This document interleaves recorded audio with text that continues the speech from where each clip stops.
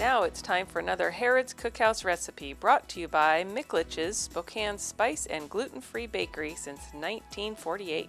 Today we're making Carol's Antelope Hoagie Rolls. Preheat the oven to 275 degrees. Begin by mixing 3 tablespoons of cooking oil with a half a diced onion and 1 clove of minced garlic. Mix that with Micklich's steak and salmon rub. Thoroughly coat a 3 to 4 pound antelope roast with the rub mixture. Place the roast in a roaster pan, cover, and bake for 3 to 4 hours. When it's done, you should be able to pull the meat apart easily. Mix a half cup balsamic vinegar, half cup beef broth with 1 tablespoon each honey, soy sauce, and Worcestershire. Add about a tablespoon of red pepper flakes. Pour over shredded meat. Cover, return to the oven for about another hour. Serve on hoagie rolls or tortillas.